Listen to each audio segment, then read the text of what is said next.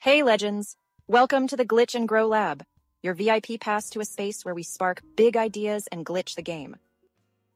Today, we're diving into the power of play, so grab a coffee or whatever your drink of choice is, get cozy, and let's disrupt the ordinary together. Okay, let's get one thing straight. The idea that play is just for kids is, like, the most boring, outdated, totally tragic opinion ever. Seriously. It's like saying brunch is only for Sundays, or that sequins are only for New Year's Eve. We've been fed this narrative that once you get a real job, start paying bills, and can legally rent a car, you're supposed to trade in your Lego sets for spreadsheets and your sense of wonder for a sensible beige blazer. But that's a scam, people. A full-blown conspiracy to make us all less interesting and way more stressed out. Play isn't the opposite of work.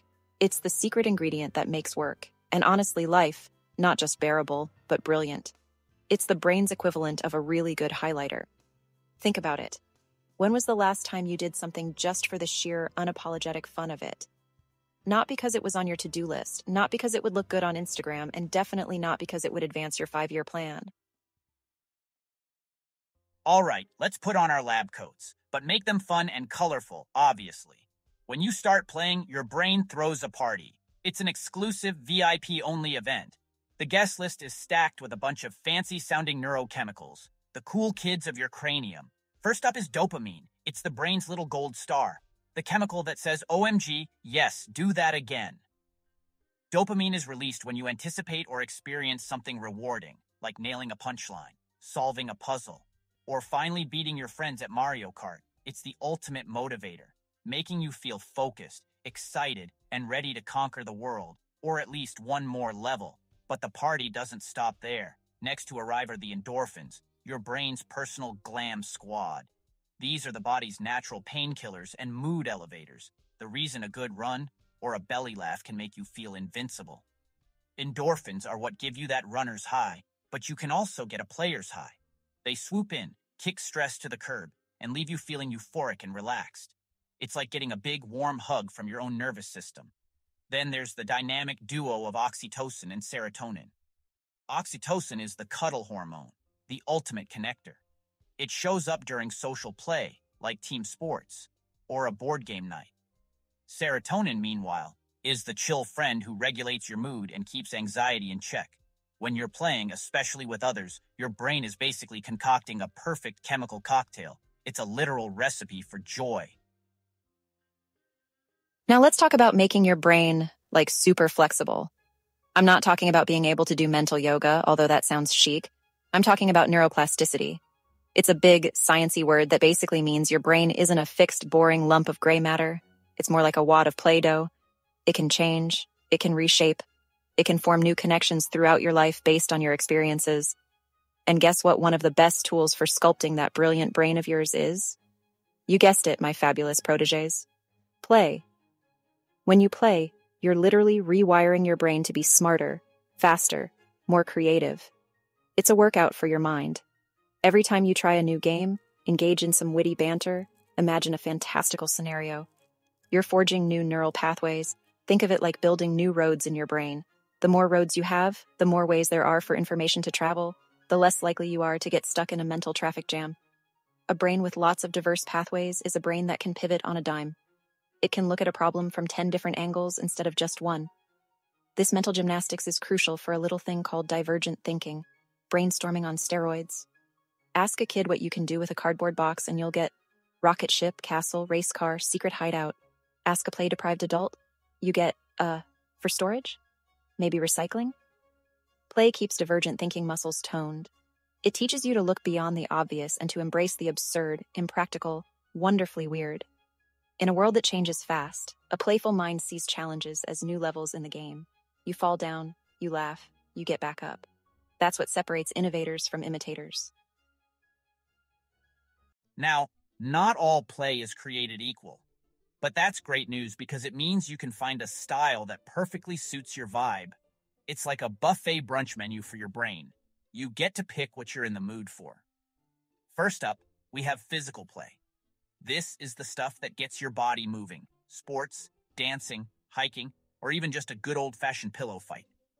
This type of play torches stress and floods your system with those fabulous endorphins, improves coordination, and spatial awareness. Plus, there's nothing like wildly dancing in your kitchen to your favorite playlist to shake off a bad day. Maybe invent a new move. Next on the menu is social play, board games, improv comedy, team building, or just riffing with your funniest friend. Social play is a masterclass in emotional intelligence. Read cues, negotiate, compromise, communicate effectively. Be part of a team, celebrate a shared win, and lose gracefully. No board flipping. Imaginative and creative play, storytelling, daydreaming, painting, building with Lego, writing a fake reality show starring your pets, making something out of nothing. It's world building, problem solving, and thinking outside the box, because there is no box. Finally, object play. Fiddling with a gadget, doing a puzzle, trying a new recipe, or doodling on a napkin. Hello curiosity, fine motor skills, problem solving. Mix and match. Have a dance party, physical, with friends, social, where you all pretend you're spies, imaginative. Boom, you're a triple threat player. I know what you're thinking. Yeah, cool. This all sounds delightful, but my calendar is a color-coded nightmare. I have approximately 4 minutes of free time per day, which I use to stare blankly at a wall. I get it. We're busy, important people. But the beauty of play is that it doesn't require a 3-day weekend. You can weave it into the tiny cracks of your life. These are play snacks, bite-sized moments that reset your brain. Turn your commute into a game. That guy in the minivan? International jewel thief. The woman on her phone? Negotiating world peace. Or gamify adult tasks. Hate cleaning? Put on a high-energy playlist and beat the album timer. It's a race against the clock. Turn shopping into a scavenger hunt. Find the weirdest vegetable.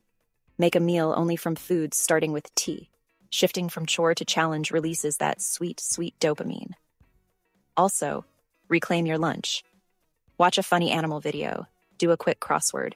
Call your most hilarious friend and laugh. Try mindful play. What if it could talk? What if it was a secret transformer? Yank your brain out of an analytical rut. Look, you don't have to be good to enjoy it. The goal isn't mastery, it's the process itself. 5 to 10 minutes a day can be radical self-care and a serious investment in your brilliance that's sure to pay off mass dividends.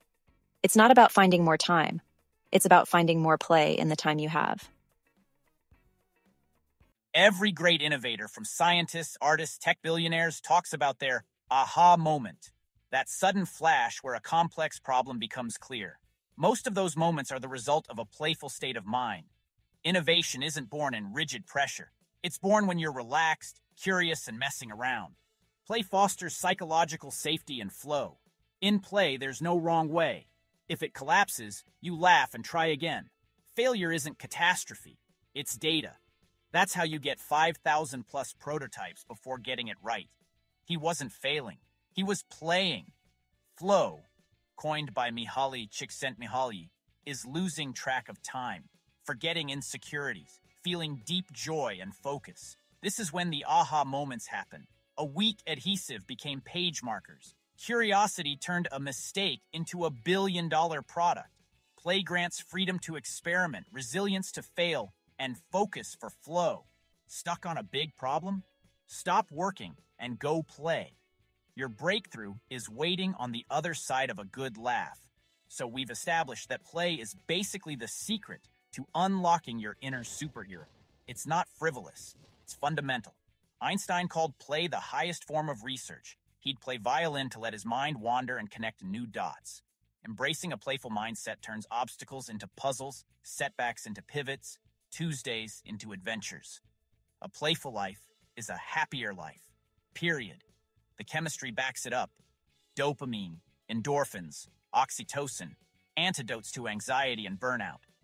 Maybe you're a Lego ping pong tinkerer, or a storyteller who says yes to 15 minutes of play. Your brand of play is yours. Guard it. This is your invitation to enter your genius era. Schedule play, be bold, be curious, laugh at the mistakes. It's your turn to disrupt the ordinary, grow extraordinary. So, what's your next move to glitch the game? Drop it in the comments, smash that like button, subscribe, and hit the bell to keep sparking with a Glitch and Grow Lab. Let's rewrite reality together. Now go have some fun, you glorious geniuses.